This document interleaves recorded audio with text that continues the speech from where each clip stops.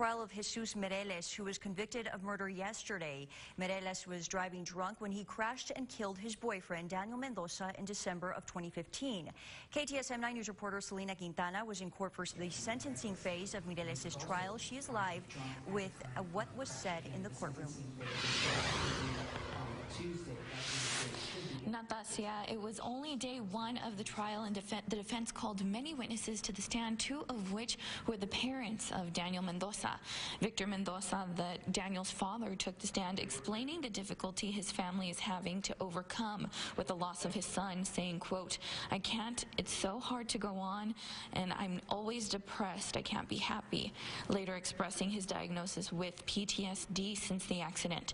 The defense then called two convicted felons to the stand to explain what Mireles should expect as a gay man in prison.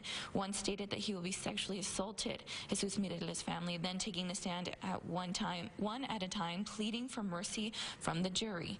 Now the sentencing phase of the trial is at recess for right now, but will resume on Tuesday morning at 8:30. Reporting live in the El Paso County Courthouse, Selena Quintana, KTSM 9 News.